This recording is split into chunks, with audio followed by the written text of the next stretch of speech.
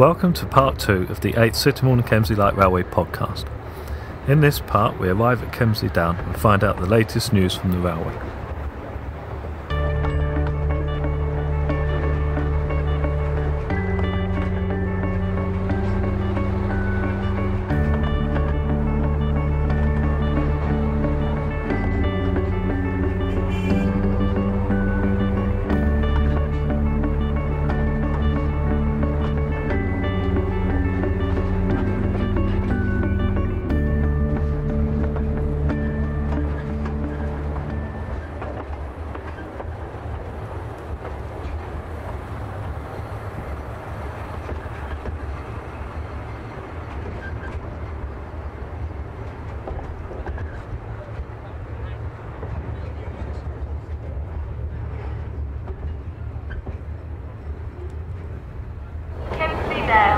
This is Kemsley Down. All change please at platform 1, all change.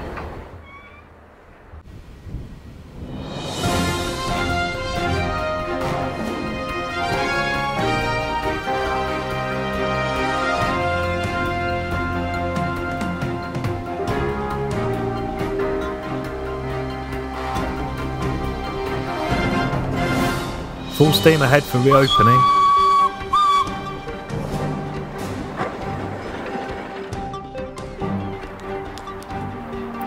More help needed for work weekends. Sittingbourne Northern Relief Road opens. The railway is still on track for reopening on Good Friday the 6th of April. As you'll see in the next part, steam locomotives Melia and Nida will be operational from the start of the season. Please visit our website and download this year's timetable, poster and car stickers and display them as appropriate.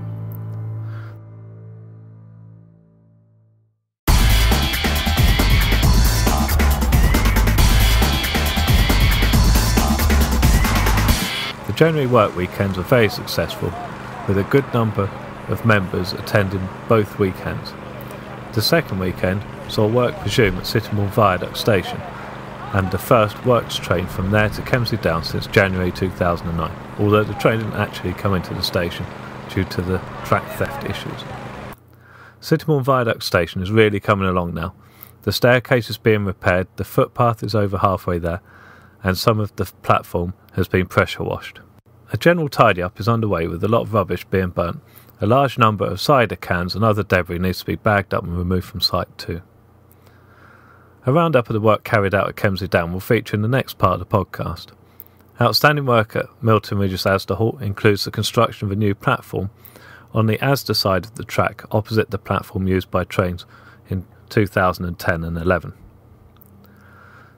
The dates for the work weekends have been arranged and are fortnightly as follows: the 18th and 19th of February, 3rd and 4th of March, 17th and 18th of March, 31st of March and 1st of April.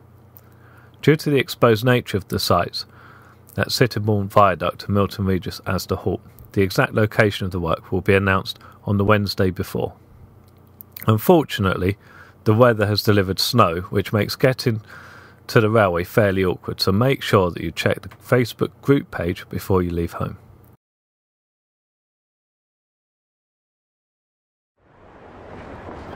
Sittingbourne Northern Relief Road fully opened in December and links the A249 Sheppey Way with the Eurolink Industrial Estate, crossing both the railway and Milton Creek on its way. The bridge has really opened up new viewing opportunities, as it is a great place to photograph trains. It will also expose the railway to the road users, so we may get more interest and visitors from it.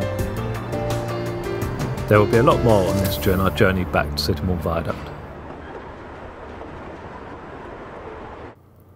Sorry for the very short, late podcast. Things are moving along quite fast at the moment. I'm producing podcast parts 2, 3 and 4 in close succession in order to get back on track, so please bear with me.